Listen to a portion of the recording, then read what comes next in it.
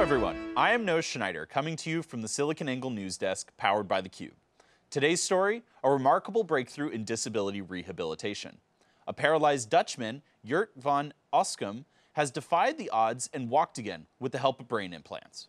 Researchers in Switzerland connected Oskum's brain and spinal cord through a brain-machine interface. With this technology, participants were able to walk, climb stairs, and navigate complex terrain. Even after the interface was turned off, Oskum gained some control over his legs. This advancement holds tremendous potential for recently paralyzed individuals.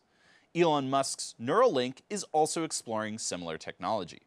From the SiliconANGLE news desk, I'm Noah Schneider. Thanks for joining us.